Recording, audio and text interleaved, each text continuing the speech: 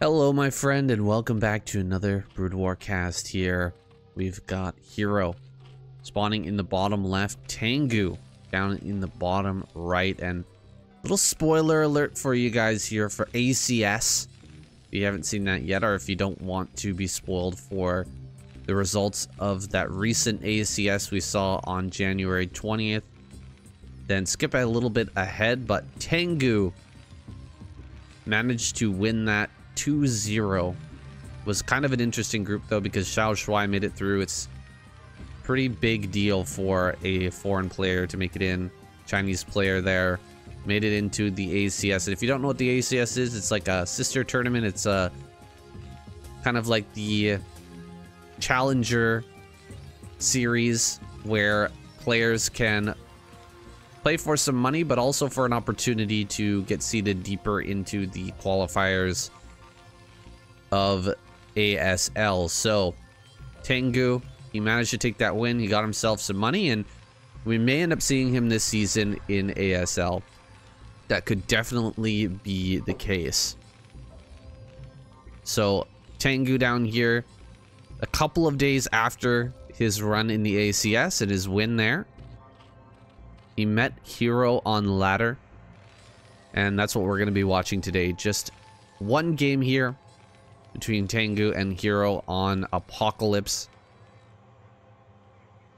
Should be a great game, and we've already got the wall in here from TAENGU.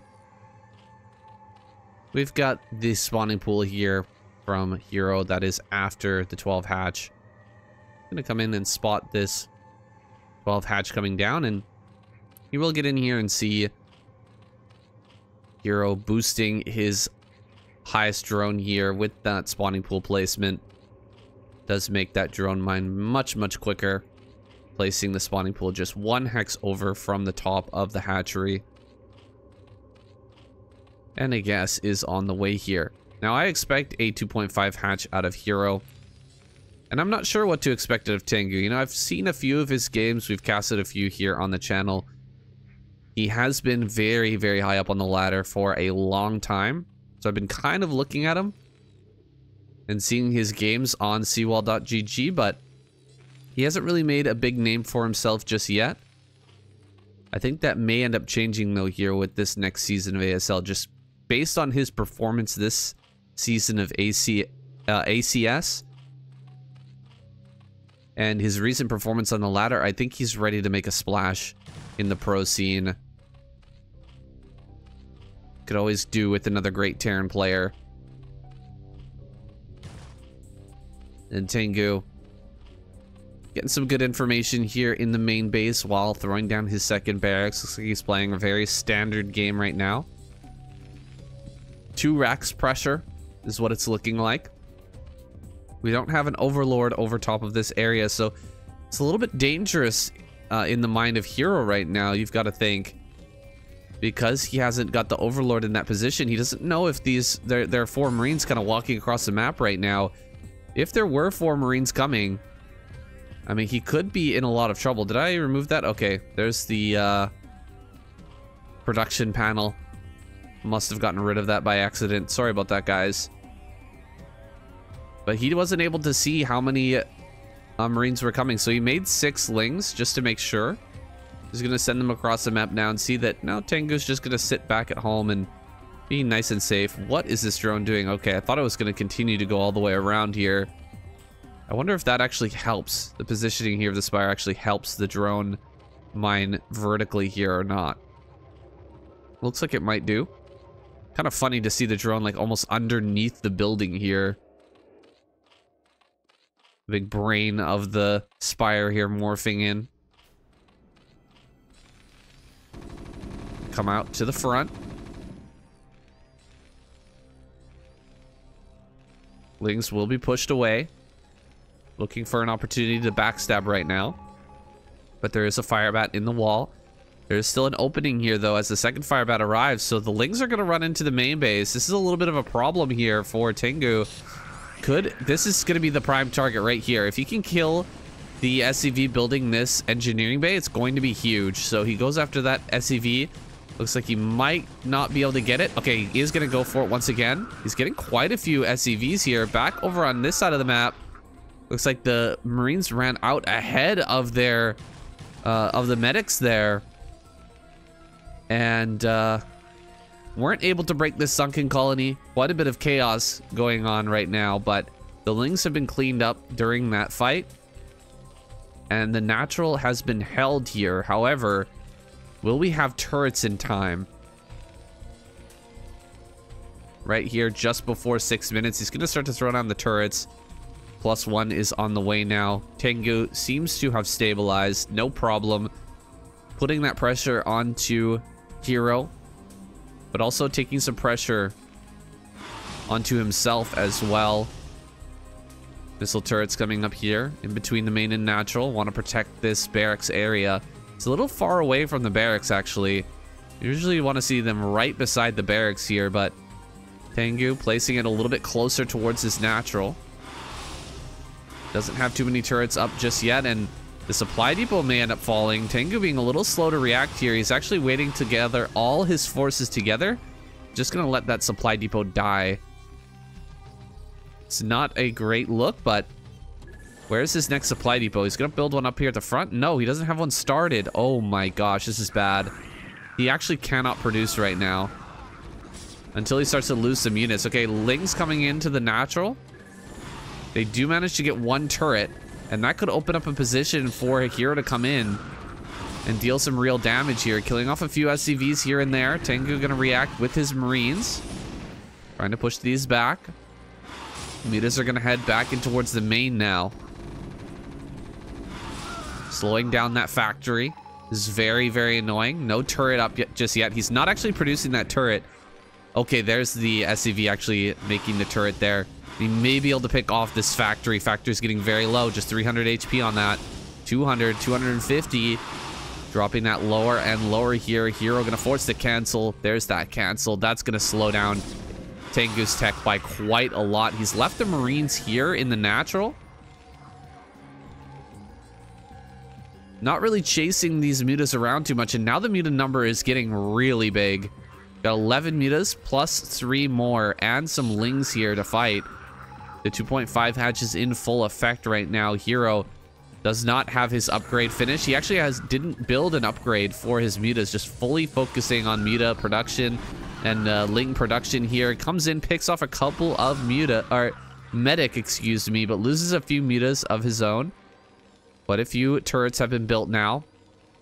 TAENGU taking this more and more seriously. You can see he's got 3 turrets here in the main. Probably could use some more, actually. And needs to pull some SCVs to make sure that his bunker doesn't get busted here. We haven't heard a scan for quite some time, but coming in now to kill off some of these turrets. Oh, does get the repair, but it's not quick enough, and gonna fly through once again. Stop the factory. Oh my god, if he kills this factory again, it's gonna be insane. That is so much damage. He has to cancel.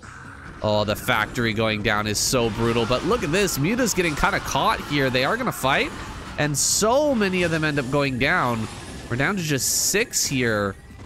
That was a bit of a mistake by Hero. Does he have something coming up back at home? He does not have a third base on the way.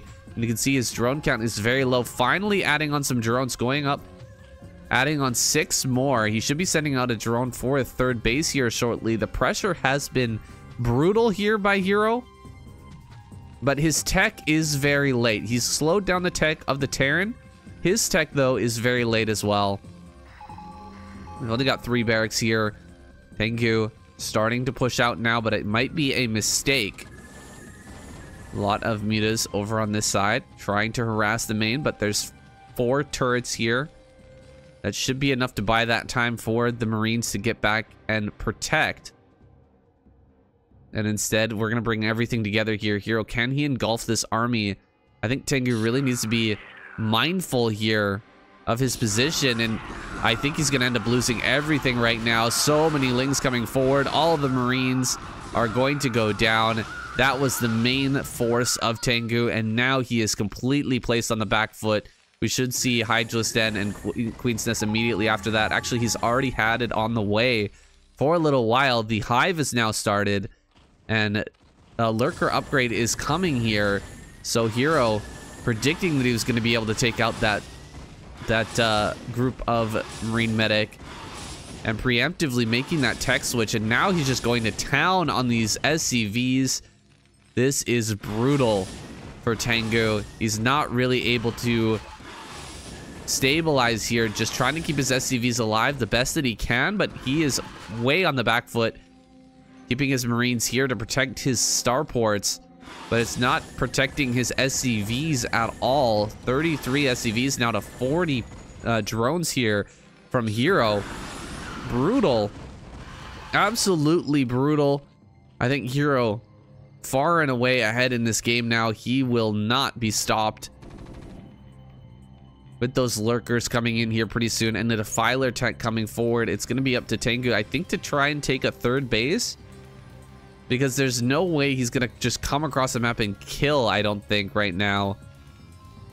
We've got 2 science vessels coming, so he's going for that long-term play. He's not going to try and, you know, pop out a couple of Valkyrie and just go across the map as quickly as he can. Instead, he's going to get into his science vessel and look for an opportunity to break Hero a little bit later. But I don't think that opportunity is going to present itself because we're going straight up into adrenal glands. We're going to have, I think, Mass Hydra here as well. That would be my assumption. I think that would be the best, is to go for Hydraless Defiler right now, but he's going into Adrenal, which kind of throws me off a little bit.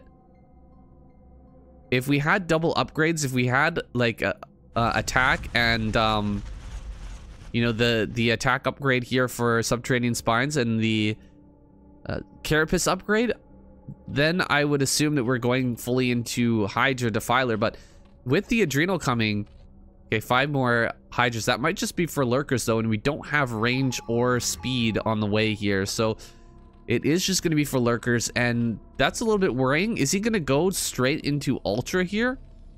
We don't have a 4th base. We're still a ways away from that. Few Marines over here are going to get completely mopped up, and he may lose this SCV. Luckily, he didn't start ACC there because that might have gotten picked off immediately. At least forced to cancel. Counter here. Bunker is in good position though, with the Marines jumping inside, stimming up, getting in that bunker. He will be able to hold. 2 vessels out right now. The first few irradiates are going to be super important here. We'll see what he decides to do with them. He could come up on the side here, irradiate, and then push forward, and that looks to be what he's going to do. Going to come up on the side, and these forces here. Oh, all the mutas got mopped up there. Hero just kind of letting them go in. He's a little bit focused on getting his Defiler out here. We don't have Consume yet, and actually, the Defiler is going to die before Consume is done. Very, very nice kill there for TAENGU, but he's going to lose a bunch of his army on the retreat path. Just a few Marines going down, and a couple of medics as well. These Marines going to fall here. How are we doing on upgrades? 1-1 here for TAENGU.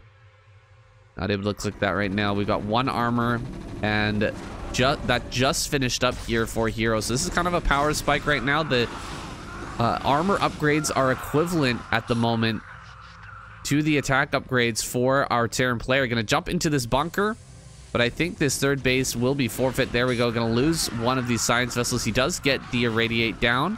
He's coming across the map for the counter. That's a lot more lurkers. Just lurker ling here from Hero. Is this really what we're doing now? Kind of crazy, actually, to see this many lurkers being built. He's just spamming them out and going across the map right now, and we don't have tank or anything. He really needs to get an irradiate down on this Defiler. Very important that he does so. Losing all of his Marines out on the map. The Lings are just tearing them apart. 1 tank does come out. Lurkers will push forward. We've got quite a few vessels here, plus the tank with siege mode. I don't think you can break and actually end the game here as Hero, but you may be able to do some serious damage. Oh, he never irradiated that. That's so bad. That is so bad. This actually might be the kill. This might be the kill right here. Okay, this lurker really needs to get under the Dark Swarm. That's a little bit funny. It's not under there. Okay, now it's actually under there. That is hilarious. Everything gonna die here. The natural has been torn to pieces. That's way too many lurkers. A lot of them have been irradiated, but most of them are going to survive. One more tank comes out. He's gonna be pushed back even farther. Bunch of Scourge coming through, killing off 2 of these vessels. And TAENGU, man, if only he had, you know, he had a couple of vessels over here and he didn't irradiate. I checked to make sure he had the energy, but he didn't irradiate the Defiler that was coming across the map, and GG is called. Jeez, what happened there with that vessel? He absolutely should have had the irradiate ready. Where was that? I just want to take another look here. So look, everything's getting destroyed here. All of his units are going down. He's got 80. He's got enough energy for irradiate on both of these. And look, he should see this. Absolutely, he should be seeing this. Look at that. Look at that right there. You can see it, TAENGU. I know you can. That's the Defiler that ended the game right here. If he managed to hold on a bit longer, you know, his army is gonna do better later game. You know, we don't have the upgrades for the Hydras. We don't have Plague yet. If you could just hold on and keep building tanks, you can push out eventually. There's no 4th base. Just irradiate this Defiler. You've got enough energy on both of these. 1 Lurker, 1 Defiler. And where's the next Defiler from Hero? Where is it? Where's the next Defiler? Tell me where it is. Yeah, it's not here. We don't have one. We literally don't have one. So this can't make it all the way to the natural from here. 1 irradiate stops that. And we have to sit here and wait for another Defiler to come across the map. And by that time, you should have, you know, 2-3 tanks at least. A lot more Marines popping out as well. A couple more vessels. And he should be able to, you know, break forward and, you know, move up onto the high ground. Claim that area. You know, come up here, clear out this stuff. The Lurkers can't really fight with no Dark Swarm against Tank Marine. It's just running up on top of that is just so hard. And the tanks can outrange the Lurkers even without siege mode. So this is a bit of an error, a bit of a mistake here. I think TAENGU was playing a great game. This is the big mistake, though, I think, that occurred here in this game that really set him back, or actually lost him this game, actually. Bit unfortunate. I hope that we see TAENGU make his way into the ASL, or at least the ASL qualifier. He's definitely going to be in the ASL qualifier, so hopefully he can give us a good show there. Guys, this has been your daily dose of Broodwar, and I'll see you tomorrow.